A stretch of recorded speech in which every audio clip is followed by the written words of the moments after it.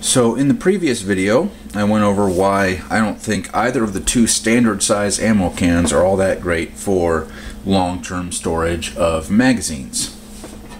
So what is my preferred choice?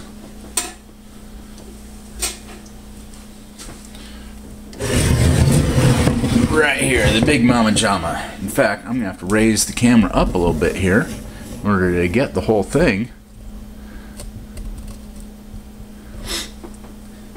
This is a 40 millimeter inert projectile can right here.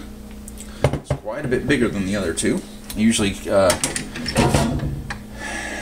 keep spare parts in this particular one. I'm looking for a couple more right now because this is the only one that I have. Now, I would not recommend something this big for storing loose ammo in because it's just going to be way too freaking heavy. But it is great for keeping magazines and bandoliers.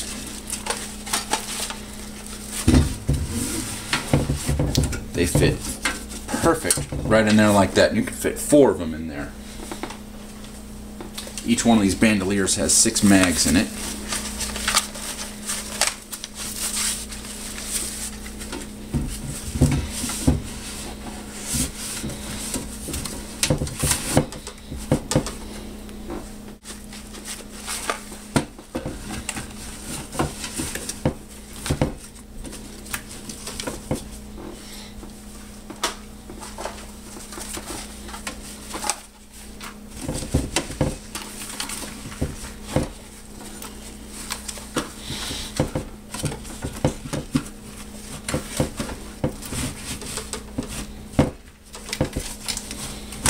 I don't think I have one of these sitting right. You gotta be sitting just right to do this. I think I have one of these sitting wrong.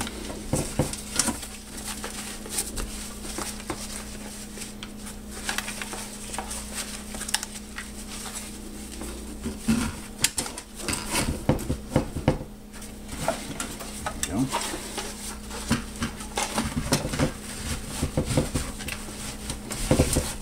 There we go. So you can fit all 4 of them just like that. So that gives you a total of 24 AR magazines in bandoliers ready to go.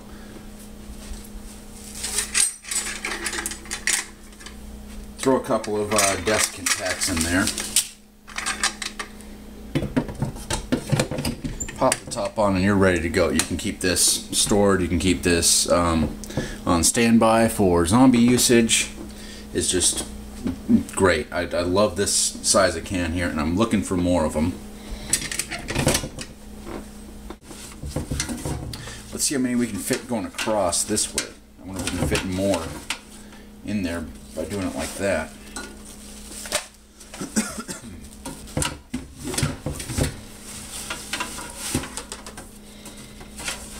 I don't think so.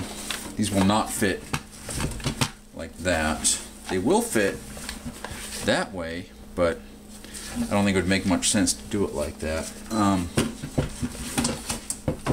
Yeah, I would not recommend doing it this way. There's too much loose play here, but not enough loose play to fit a third one going across.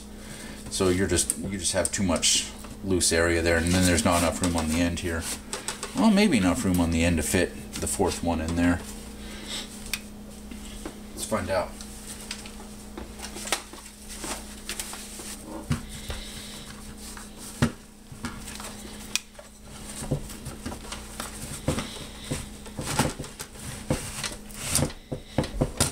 Yeah, you can fit it in there like that. Yeah, that's another option for doing it either way.